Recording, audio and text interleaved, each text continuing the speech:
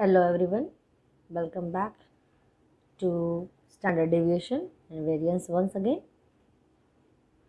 જેમાં ડેટા છે એ હવે અનગ્રુપ ડેટાની બદલે ડિસ્ક્રીટ સિરીઝ આવે છે, મીન્સ કે ઓબ્ઝર્વેશન અને એની સાથે ફ્રીક્વન્સી. સે ઓબ્ઝર્વેશન 6 છે એ 3 ટાઈમ્સ આવે છે, 7 છે એ 6 ટાઈમ્સ આવે છે એન્ડ અપ ટુ 12 છે એ 4 ટાઈમ્સ આવે છે. ઓકે, તો જો ફ્રીક્વન્સી અને ઓબ્ઝર્વેશન બંને વસ્તુ આપેલી હોય તો સ્ટાન્ડર્ડ ડેવિએશન છે એનું ઇક્વેશન આવી રીતે થાય છે. સે standard deviation S or sigma equals to under root sigma fx square divided by n minus sigma fx divided by n and whole square. જે આપણે ફ્રીક્વન્સી વગર જે સ્ક્વેર ઓફ વેલ્યુ મેથડ કરી હતી એમાં સિગ્મા એક્સ સ્ક્વેરની બદલે F x square અને sigma એક્સના બદલે સિગ્મા એફ એક્સ આટલો ફરક પડે છે. ઓકે, તો ફર્સ્ટ ઓફ ઓલ આપણે કરવાનું છે એક્સનો સ્ક્વેર, કેમ કે અહીંયા એક્સનો સ્ક્વેર આપેલો છે, પછી એફ સાથે મલ્ટિપ્લિકેશન છે. તો there are so many things. If you want to do F x first, જો એફ એક્સ પહેલાં કરવું હોય આપણે તો એની સાથે એક્સ પાછળથી મલ્ટીપ્લાય કરીએ તો એ એફ એક્સનો સ્ક્વેર થઈ જશે, તો એ પણ કરી શકાય. તો આપણે લઈએ એફ ઇન્ટુ એક્સ. ઓકે, તો હું સ્ટાર્ટ કરું છું બંનેનું multiplication. This is 18, 42, 72, 117, this is 80, this is 55 and 48. Okay, જો આ કરી લીધું હોય તો ઇટ વિલ બી ઇઝી, કેમ કે સિગ્મા એફ એક્સ કરવાનું છે. ઓકે, એટલે આનું ટોટલ જે છે એ કરવાનું છે, that is sigma F x, જે ટોટલ થાય છે 432. ઓકે, નંબર ઓફ ઓબ્ઝર્વેશન્સ પણ લઈ લઈએ. સિગ્મા એફ અહીંયા આપણો એન આ છે.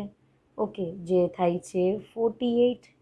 Okay, now F એક્સનો square and then after sigma, એટલે કે એક્સનો સ્ક્વેર એની સાથે એફ મલ્ટીપ્લાય કરવાનું, જે આખી ઓબ્ઝર્વેશનની કોલમ આવે એનું પ્લસ કરવાનું છે. તો આપણી પાસે એફ એક્સ છે, એક વખત એક્સ મલ્ટીપ્લાય કરી દઈએ એટલે એ એફ એક્સનો સ્ક્વેર થઈ જશે. તો આ 18 છે એફ એક્સ, એની સાથે એક્સ મલ્ટીપ્લાઇડ કરવાના છે, એટલે 18 ઇન્ટુ 6 કરીએ તો 0, 1. Okay, done, right. એવી જ રીતે 42 ઇન્ટુ 7 કરીએ તો આવે છે 294 end up to final answer છે 605576. ઓકે, જો મેં શું કર્યું, પહેલાં આપણને એફ એક્સની જરૂર છે કેમ કે એનું સિગ્મા કરવાનું છે, એટલે આપણે એફ અને એક્સ બંનેની એક કોલમ લઈ લીધી. ઓકે, આનું સિગ્મા એટલે આનો ટોટલ જે અહીંયા કરેલો છે 432. એના પછી એફ એક્સનો સ્ક્વેર કર્યા પછી સિગ્મા કરવાનું છે. ઇટ મીન્સ એફ એક્સ તો છે જ, એક એક્સ મલ્ટીપ્લાય કરીએ તો એફ એક્સનો સ્ક્વેર થઈ જશે, એટલે કે આ એફ એક્સ અને એની સાથે એક્સ મલ્ટીપ્લાય કરતા જઈએ, this and this, this and this, એટલે કે અહીંયા જે આવે છે એફ એક્સનો સ્ક્વેર છે. હવે જો આનું આપણે ટોટલ કરીએ એફ એક્સનો સ્ક્વેર અને એનો સિગ્મા કરીએ તો એ આવે છે 4012. નાઉ putting all the values inside the equation, so it will be sigma F એક્સનો square એટલે કે 4012 ડિવાઇડેડ બાય 48 જે એન છે, દેન sigma F x divided by N એટલે કે 432 divided by 48 and then after એનો સ્ક્વેર. તો આ વસ્તુ આપણે ફાઇનલ સોલ્યુશન કરીએ એ એનો આન્સર આપે છે 1.6072. આઈ એમ નોટ ગોના ડુ એનીથિંગ, એટલે કે મેં કોઈ કેલ્ક્યુલેશન કરેલું નથી, જે રેડીમેડ કેલ્ક્યુલેશન છે એવું મૂકું છું. You just need to do the division. આ બંનેનું ડિવિઝન જે આવે એ મૂકવાનું, માઇનસ આ બંનેનું જે ડિવિઝન આવે એનો સ્ક્વેર કરવાનો, અને પછી ફર્સ્ટ અને સેકન્ડનું ડિફરન્સ લેવાનું છે. એ આવશે અંડર રૂટમાં, અને એનો અંડર રૂટ તમે જો કાઢશો તો એ આવશે 1.6072. ઓર મે બી એ જે અંડર રૂટ છે એ આન્સર આવતો હશે 2.5833. ઓકે, અને પછી એનો અંડર રૂટ કાઢશું એટલે આવશે S.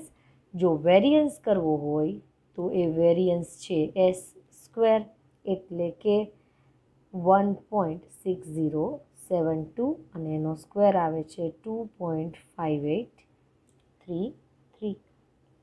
This will be the variance and આ છે standard deviation. Now the observation is somewhat different, જે છે કન્ટિન્યુઅસ સિરીઝ અને એની સાથે આપેલી છે ફ્રીક્વન્સી. તો સ્ટાન્ડર્ડ ડેવિએશન કેલ્ક્યુલેટ કરવા માટે જે ઇક્વેશન આપણે લાસ્ટ ટાઈમ યુઝ કરેલું એ જ ઇક્વેશન યુઝ કરીએ છીએ અને એ છે sigma F ડીનો square divided by N minus sigma F D divided by N and then whole square. Okay, D find કરવા માટે એક્સ જોઈશે. અહીંયા ડીનો મતલબ થાય છે x minus A divided by common difference અથવા તો વિડ્થ, ક્લાસની વિડ્થ લેવી પડશે અહીંયા જે ડી છે. એફ તો આપેલા જ છે.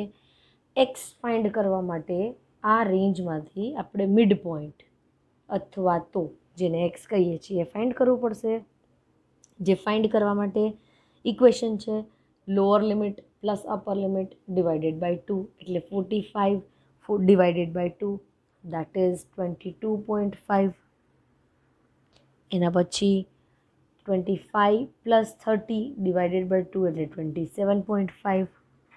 Then after 32, 37, 42 and 47.5. So the next thing is we have to assume A છે આપણે assume કરવું પડશે. So now from midpoint આપણે assume કરીએ say 32.5 is our A. એ આપણા A છે. તો હવે આપણે ડી ફાઇન્ડ કરવા માટે એક્સ માઇનસ એ ડિવાઇડેડ બાય સી કરવું પડશે. તો એથી જ સ્ટાર્ટ કરીએ. 32.5 minus 32.5 divided bye see. C 5 છે. She is equal to 5. ક્લાસની વિડ્થ ઓફકોર્સ 0 થશે. ઓકે, 27.5 માઇનસ 32.5 એટલે કે -5 ડિવાઇડેડ બાય 5 દેટ ઇઝ -1. ઉપર આવશે -2. એવી રીતે નીચે 1, 2 and 3 that we all know. Next કરવાનું છે એફ ડી જોઈએ છે. તો આપણે લઈ લઈએ છીએ F D. F into D. D આવી ગયા છે અને અહીંયા આપણા એફ આપેલા છે. This is -340. This is -1 into 110 એટલે કે -110.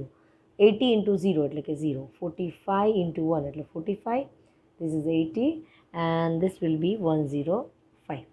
Now one thing is remaining, F D અને એનો સ્ક્વેર એટલે કે એફ ડી તો આપણી પાસે છે જ, હજી એક ડી મલ્ટીપ્લાય કરી દઈએ એટલે કે આ મલ્ટીપ્લાય કરી દઈએ તો એફ ડીનો સ્ક્વેર મળશે. તો directly I M writing over here 680 then 110 then again 0 45 then 160 and 315. Okay, હવે આપણે એફ ડી અને એફ ડી સ્ક્વેર એનું સિગ્મા એટલે કે ટોટલ લેવાનું છે.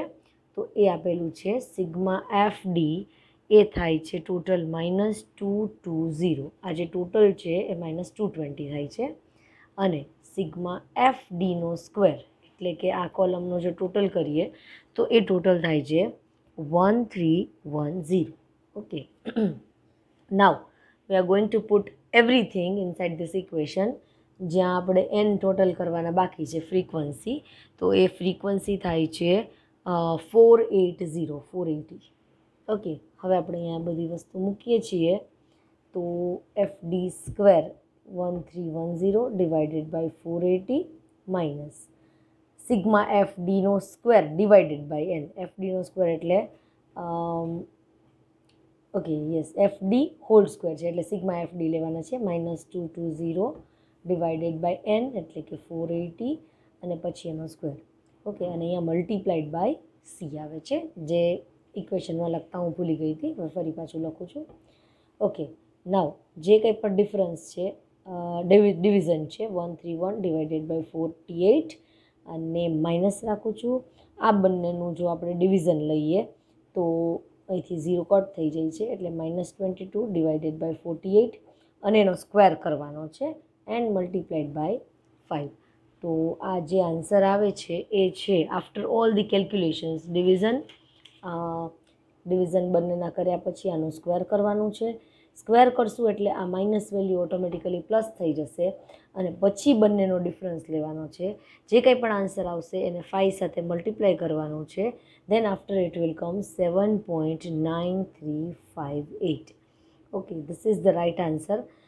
તમે તમારા કેલ્સીનો યુઝ કરી અને આ ચેક કરી શકો છો. This is standard deviation. જો સ્ટાન્ડર્ડ ડેવિએશન કર્યા પછી આપણે વેરિયન્સ જોઈએ છે, એટલે કે એસ સ્ક્વેર. તો એ થાય છે આખા ઇક્વેશનને સ્ક્વેર આપવાનું છે. આખા ઇક્વેશનને સ્ક્વેર આપીએ એટલે આ અંડરરૂટ નીકળી જાય. બાકી બધી વસ્તુ એઝ ઇટ ઇઝ રહેશે. એન્ડ બીજી એક વસ્તુ એ છે કે અહીંયા સી છે એને સ્ક્વેર લાગશે, કેમ કે અંડરરૂટને જ્યારે આખા બ્રેકેટને સ્ક્વેર લાગે એટલે અંડરરૂટ છે એ નીકળી જાય અને સી છે એને સ્ક્વેર લાગે છે. તો જેની વેલ્યુ થાય છે 62.9774. This is equal to 62.9774. This is S square, or you can say variance. Thank you.